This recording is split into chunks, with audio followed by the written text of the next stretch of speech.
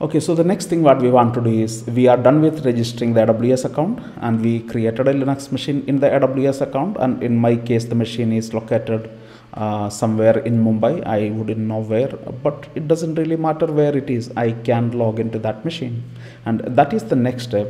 I'm going to log in to that machine remotely from my laptop.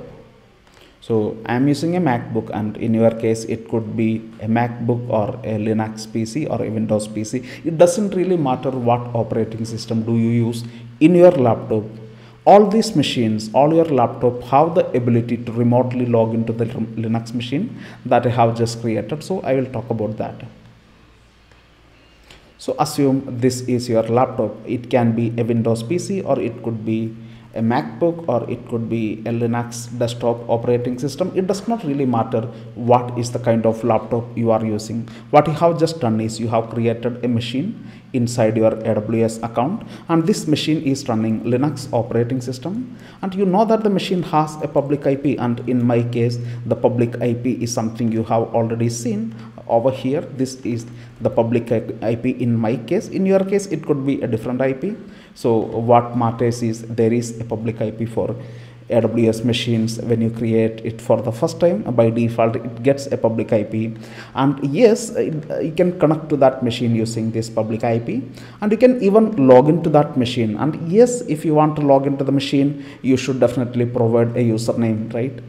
To any machine in the world you want to log in, you should provide a username, right? So by default, when you create a machine in AWS which is running Ubuntu 20.4 operating system, there would be a default user that get created inside the remote machine. The username is Ubuntu.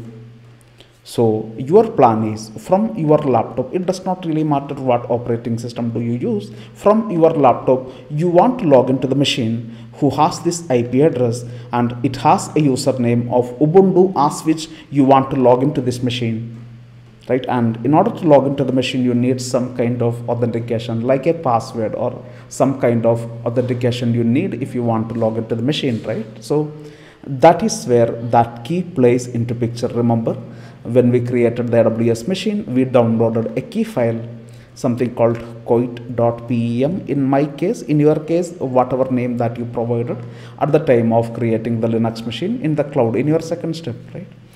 So this file is like a password. This is called a private key, and we are not getting into the key concept today, but this is a kind of a credentials that SSH uses, the remote login uses, if you want to log in from your laptop to the remote AWS machine. So I'm going to show you. If you are using a MacBook, things are pretty easy. You can just go ahead and open the MacBook terminal. There's an application called MacBook Terminal. Let me show you that.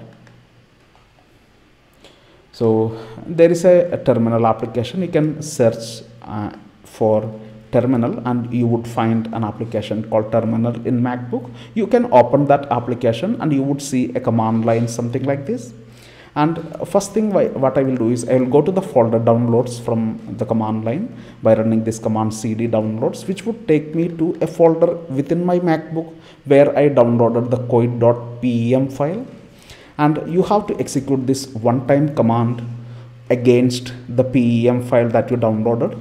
So the coit.pem, this is the file which I have just downloaded from my AWS account to my MacBook, and I run this command inside my MacBook terminal.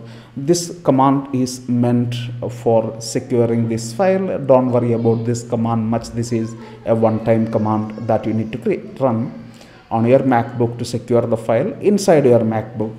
And the next command you have to execute is ssh-i, then the name of the file what you have inside your MacBook, and make sure that when you are in the right folder, right? That's the reason I went inside the downloads folder, because this file I downloaded into the downloads folder within my MacBook. So you should make sure that you use this option, and then followed by the username Ubuntu @ the IP address of the machine. I already have created the machine in my AWS account, and the IP address is this.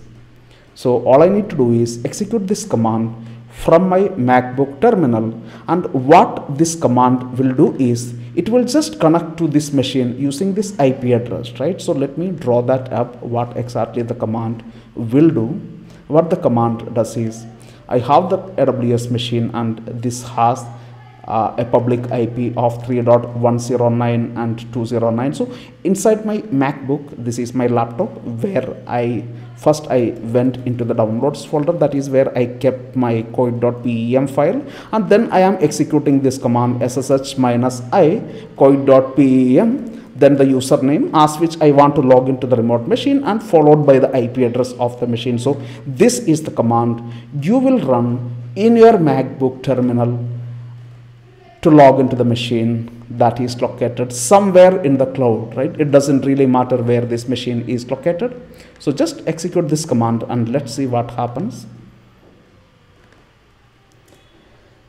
And first time when you try to log in, you will get this warning, are you sure you want to continue connecting? Give yes, and that's it. Now you have successfully logged into the remote Linux machine. And next we will see, if you are using a Windows PC, how you can log into the remote Linux machine. That's what we will see next. And the same steps, if you are using a Linux operating system or Linux desktop operating system on your laptop, then the same steps will work for you, whatever I have just shown on the MacBook. But if you are using Windows, then you need some extra tool to be installed on Windows. So that's what we will see next. If you are using a Windows PC, how you will log into the remote Linux machine from your Windows PC. So let's take a look.